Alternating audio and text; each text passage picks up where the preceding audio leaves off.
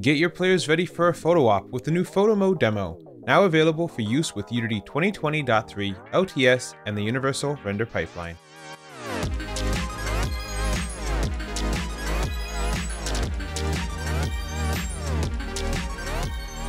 In this video, we'll give an overview of Photo Mode, its features, and show you how to add it to your projects. Photography modes have become an increasingly popular addition to games of all kinds, allowing players to creatively express, save, and share their favorite gameplay moments. As a result, we've created this Photo Mode demo to get you started with the basics of virtual photography in your own work. This demo is targeted for PC and console Unity projects, and includes features like camera positioning, photo adjustments, overlays, custom UI, and much more. Let's review how it works. To add Photo Mode to your game, download the package from GitHub using the link below. Full installation steps and requirements are included with the demo. Start by opening your project and installing the required packages via the package manager. Then, ensure your scene has a Cinemachine Brain and a virtual camera.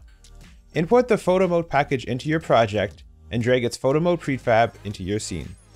Assign the player, or other object you want to focus on, to the player object field within the prefab's Photo Mode script component. Next, add a Blit renderer feature to your project's main renderer and set the Blit material to use the Blit material asset included with the imported package. Lastly, select the Photo Mode prefab in your scene, find the field called Blit within the Photo Mode script component, and populate it with the Blit you just added to your renderer. With that, you're ready to jump into play mode and test it out. Photo Mode is designed to integrate smoothly with your chosen platform's native screenshot functionality. So, to save a photo creation, use the included Hide UI option to remove UI objects from view and press your device's Share or Screenshot button. Cinemachine, Input System, Volumes, Shader Graph, the UI system, and Unity Events are the core features used for this package. Each section of Photo Mode consists of a slider that calls an applicable method within the Photo Mode script whenever its value is changed during runtime.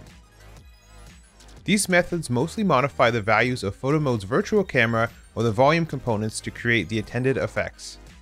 The shaders created for Photo Mode's filter collection were done using Shader Graph and implemented using the Render Pass feature of the Universal Render Pipeline.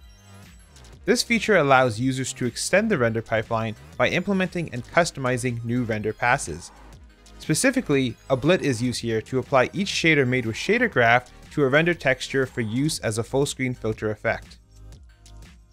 The frame options are groups of UI images that are activated based on the frame type selected in the menu. Lastly, Sticker Mode uses the navigation values from the event system to create a movement axis, which is used to change the position of the sticker cursor. This cursor is a preview of the position, rotation, scale, and the image that will be applied once the sticker is stamped. Once the stamp action is triggered, the sticker controller script selects from a pool of existing sticker placeholder objects, applies the transform and image settings to it, and enables its visibility. To learn more about this demo, check out its GitHub page or blog post, where we share more details about the development process.